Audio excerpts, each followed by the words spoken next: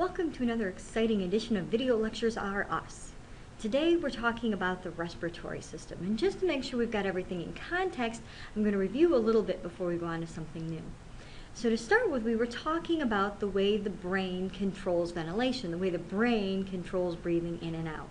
Starting with the ventral respiratory group, which is responsible for setting up the normal pattern of breathing, and also looking at the dorsal respiratory group, which gathers information from the brain and from the body and then sends signals to control the rate and the depth of breathing by controlling the neurons in the ventral respiratory group, or the VRG. We also talked a little bit about the pontine respiratory group here. The pontine respiratory group gets information from the brain, specifically from areas like the hypothalamus, the limbic system, which controls emotions, and from the reticular formation, which controls alertness. It integrates that information coming from the brain and then sends signals to both the dorsal respiratory group and the ventral respiratory group. So these three respiratory groups are all involved in breathing. What I want to go on to next is looking at some of the different factors in the body that control those respiratory groups. So what sorts of signals coming from the body or from the brain go to the respiratory groups to help control breathing. And one of the most important is the level of carbon dioxide. And carbon dioxide is particularly important because it has such an effect on the pH of the blood. So by regulating CO2 level, we can regulate pH. The carbon dioxide level is detected in chemoreceptors found in the aorta, in the internal carotid artery, and also in the medulla oblongata of the brain. The chemosensors in the arteries are responsible for detecting bigger changes in carbon dioxide levels, and the sensor in the medulla oblongata is good at detecting even small changes in the level of carbon dioxide in the blood. If the carbon dioxide in the blood is too high, that's going to make the pH too low. The chemoreceptors will send a signal up to the brain saying the carbon dioxide is too high, we have to fix this. And the dorsal respiratory group, which receives that information, will send signals to the ventral respiratory group and tell it to increase the rate of breathing. You'll breathe faster, that will blow out more CO2, that reduces the CO2 in the body and lets the blood pH come back up where it belongs. The opposite is also true. If your CO2 level is too low, that means you don't have enough CO2 in your blood, your pH is going to be too high. The chemoreceptors detect that and they send a signal up to the dorsal respiratory group to say, wow, we don't have enough CO2, we need some more. The dorsal respiratory group sends a signal to the ventral respiratory group telling it to decrease the rate of breathing. You'll breathe more slowly, you'll let the carbon dioxide build up in your blood a little bit, and that will help bring your blood pH back down where it belongs. A second factor that controls the respiratory rate is one that you probably would have thought of already, which is the oxygen level. What's counterintuitive is that oxygen level is actually less important to controlling the respiratory rate than the carbon dioxide level. But the oxygen level is still important.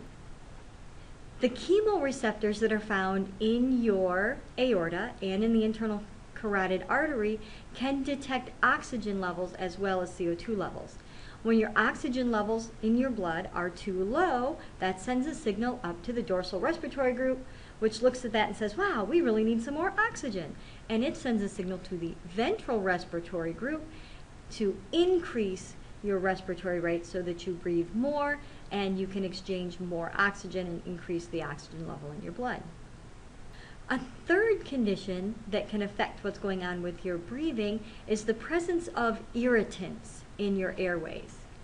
You have irritant receptors in your airways, in the trachea and in the bronchi, and when these detect the presence of some sort of irritant, this could be something like smoke or pollen, pollution, dust, something in the air that's getting down there into your respiratory passages, these irritant receptors send a signal up to the dorsal respiratory group saying, look, we've got a lot of irritants coming into the lungs, we need to fix this. And this is where it can be a little counterintuitive as to what the result would be. And the most common answer would be that you would decrease the respiratory rate. After all, you don't want to breathe in as much. That's not exactly what happens. What does happen is we speed up the respiratory rate. We breathe faster. And what this does is by shortening the time that you're breathing in, you breathe more shallowly.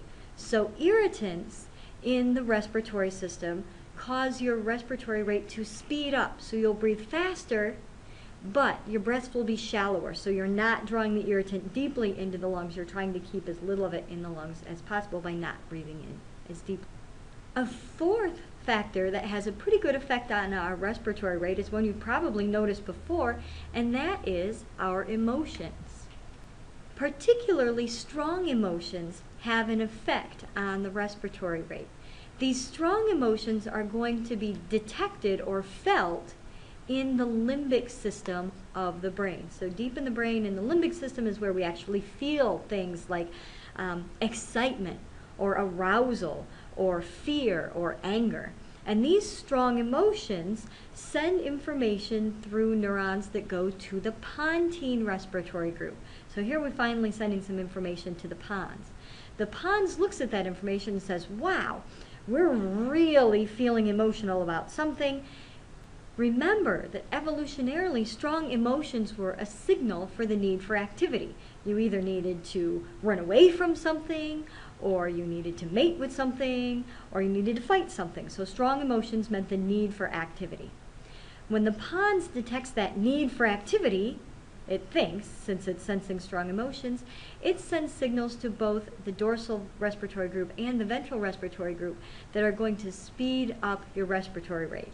This is going to increase the oxygen exchange so you can keep high levels of oxygen in your blood even if you do participate in some sort of activity.